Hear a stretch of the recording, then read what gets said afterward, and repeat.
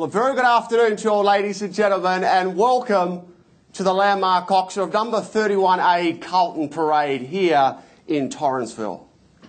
This is an exciting property, an architectural renaissance handcrafted and designed for the modern visionary.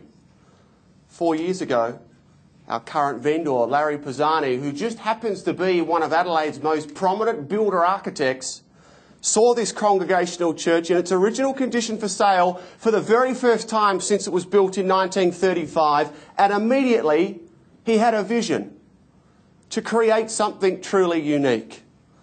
That vision was to set a new benchmark in Adelaide urban living whilst creating a thriving living sanctuary that would inspire him whilst he lived within it. And as I look around the audience, I don't think anyone would disagree that, yes, he has certainly achieved that. By way of introduction, my name is Phil Harris. I am truly excited to be your auctioneer this afternoon, and together with Gary Top, we do proudly represent the firm of Toop and Toop Real Estate, your licensed agents and auctioneers for this afternoon's proceedings. Very briefly, before I ask you for your bids, because I do know numerous people looking forward to that part of the auction, a couple of things I will be doing. I am just going to quickly praise you through the contract of sale and the terms and conditions. Upon completing those, I'll welcome any questions you may have, and we'll certainly get underway with that exciting part, which is indeed your bidding. For your own confidence here today, the property will be offered under the standard terms and conditions set out by the Society of Auctioneers and Appraisers and the Real Estate Institute. That alone should only encourage your bidding here this afternoon.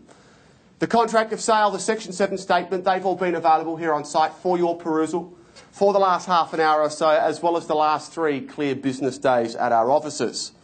The legal description of the property is Lot 1 Primary Community Plan 22743 in the area named Torrensville, in the 100 of Adelaide, comprising in Certificate of Title, Register Book Volume 5935, Folio 15.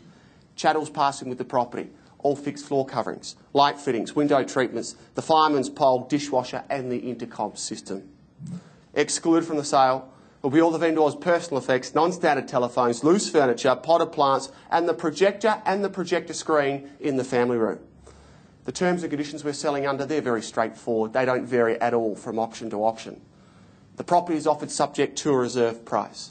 The highest bidder shall, upon the fall of the hammer, be the purchaser only where that highest bid is at or above the reserve price. As the purchaser, you will be required to step forward, execute a contract, pay a deposit of 10% with the residue of the purchase price payable upon settlement, which settlement has been put down for Monday the 18th day of June. Now, I do know that numerous people do have variations regarding settlement dates and deposits. Provided you've had that in writing, you do have the vendor's approval. So please bid with the utmost of confidence here today. Now, today I want to make it very clear you are bidding for 2 specific reasons. One is, of course, for outright purchase on the property. And the other is that in the event that that reserve price is not being met, we are going to negotiate exclusively with the highest bidder. So please, don't hold back with your bidding here this afternoon. As the auctioneer, I do reserve the right to make 1 or more bids up to but not including the reserve price. These bids, if any, they will clearly be declared as being vendor bids by myself, the auctioneer. Cooling off rights, of course, don't apply at a sale by public auction. And upon the fall of the hammer, the property is at the risk of the purchaser. So accordingly, you will need to take out an immediate cover note of insurance on the property, as you will have an equitable interest in the home. Any person bidding shall be personally bound by your bids made during the auction. And finally, as the auctioneer, I do reserve the right to arbitrate a disputed bid, and my determination it shall be final and binding. So, ladies and gentlemen, in essence, that is the contract of sale and the terms and conditions. It is of my opinion that they are both precise and fair. Are there any questions at all before I ask you one important question, which is what am I bid, what am I offered? Yes, Mr. Auctioneer. I'm presuming this building can be used as both an office and a residence. And is it being sold on a GST inclusive or exclusive basis? And I'm a company and I wish to apply the margin scheme. That's a fantastic question, ma'am. I appreciate you raising the issue. Firstly, in regards to using commercial use, the property is zoned residential. However, that is allocated per square metre of commercial use from the council. So provided you comply with the square metres from the council, that's certainly a possibility for you. In regards to the GST, we are selling GST inclusive. And what was the third part of that question? The margin scheme? No. The purchase price will be the purchase price here today. You need to take that up with your accountant. So does that cover your question for you? Good luck with your bidding here today. Hope it goes well for you. Any other questions at all? Yes, Mr. Auctioneer, I'm bidding on behalf of my mum and dad who are in Brisbane at the moment. I don't want to sign the contract, and they'll be back in Adelaide on Monday. Is it okay if they sign then? That's a very good question, sir. Unfortunately, sir, if you are bidding on behalf of those people, you will need to actually sign the contract and or nominees if you are successful here today.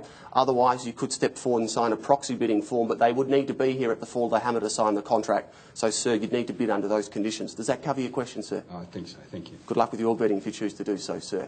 Any other questions at all, ladies and gentlemen? Well, ladies and gentlemen, what a property.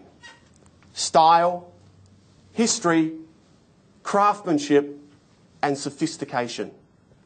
4 words that encapsulate the very essence of living in this iconic landmark property. If we didn't first fully understand the magnitude of interest and inquiry this property would generate when we first listed the home for sale, well, we know it now because quite simply, you the buyers, you've told us. It has quite literally been an avalanche of inquiry after inquiry, and it's not hard to see why when you look at the lifestyle, location and facilities that are all available on your doorstep when you buy today. Take a moment to think of the floor plan, where literally no expense has been spared from those magnificent porcelain tiling throughout, the hardwood polished Jarrah floors, and indeed the exquisite lead light retaining its original character.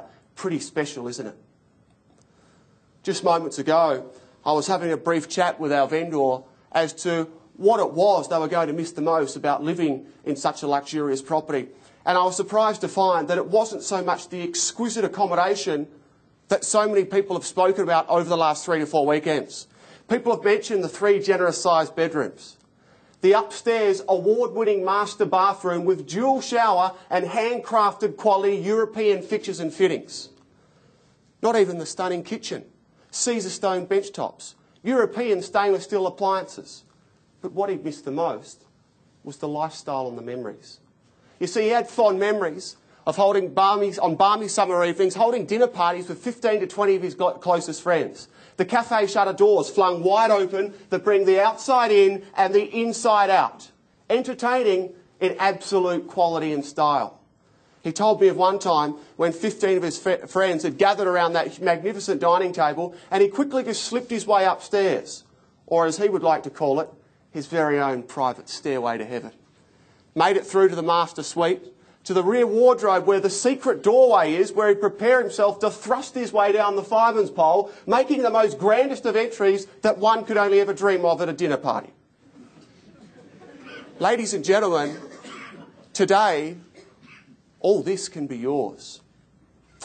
For some of us, though, I guess this property represents a new and exciting lifestyle. And just the very thought of living in the heart of this thriving cosmopolitan location is the reason I know that so many people are back here once again today. I mean, just 5 minutes down the road, you might find yourself sitting in the heart of Henley Square, perhaps at Zoot's, just casually sipping on a latte, gazing out over those magnificent ocean views.